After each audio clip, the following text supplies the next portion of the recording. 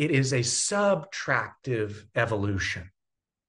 And the moment I started to apply my own invention and push it to its paces, well, then it started to lower the amount of noise.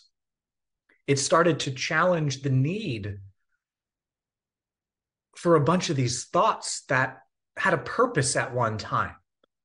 And what this did is it made it that the connection to the higher self, the connection to something bigger, wasn't something that I had to build. It wasn't something that I had to attach here and then attach here and like put this thing here and attach, add, because the connection is this somehow this, plumbing thing that is coming from here and then here and then here, and you're building this, plumbing line from body to soul in order to feel it. It was the counterintuitive. It was the more I started to consciously evolve. No, don't need, don't need, don't need, don't want, don't need, don't need.